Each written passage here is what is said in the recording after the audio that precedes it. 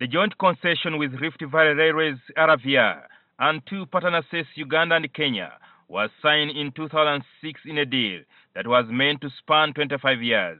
11 years after, RVR is yet to implement what it promised in the contract.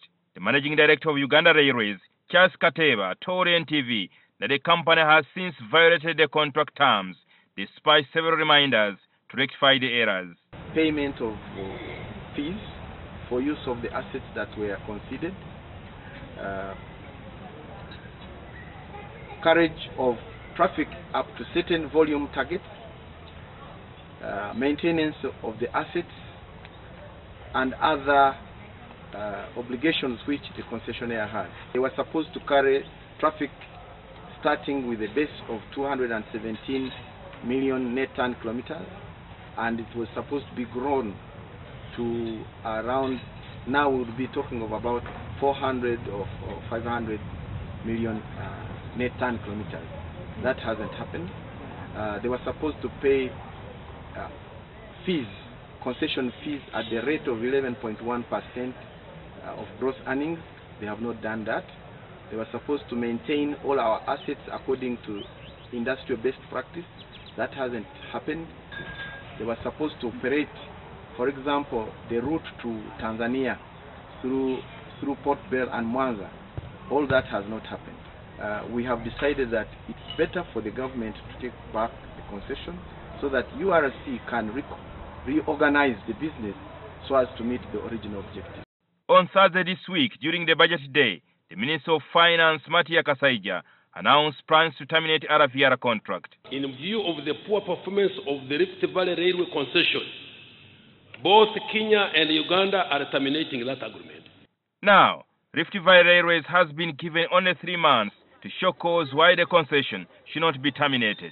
The notice of termination was issued on 6th June, so we expect it to run for 90 days at most. So termination could happen at the end of 90 days or before, but they have a period of 90 days within which to either rectify or the concession will be terminated. However, RVR Chief Executive Officer Isaiah Okoth told NTV by telephone from Nairobi that the company is looking for another investor who will partner with RVR to rectify the errors. We are discussing with two other investors, potential investors. One is dealing directly with both of them are dealing directly with the lenders, not with the shareholders. But we are negotiating with the two of them. Meanwhile, the shareholders are also putting together a package, a proposal which they have sent to the Uganda government. Of course, declined to reveal the investor. He says some of the allegations against the company are being disputed. We do not agree with all the claims that they have put in there. Number 3, we are negotiating with each one of them to see how we can resolve the situation. We do about 60,000 metric tons into Uganda, approximately. We are preparing our response so the government cannot just jump in and terminate or even execute the termination without going through the due process. RVR requires over $150 million to revamp the existing railway infrastructure at the time Uganda wants to develop the much-vaunted standard gauge railway line. Kenya has completed the Mombasa-Nairobi standard gauge railway route, which has significantly reduced the cost of transporting goods from Mombasa to Nairobi. The Kenya notice, the judge froze or suspended that notice pending a hearing. Jingo Francis, NTV.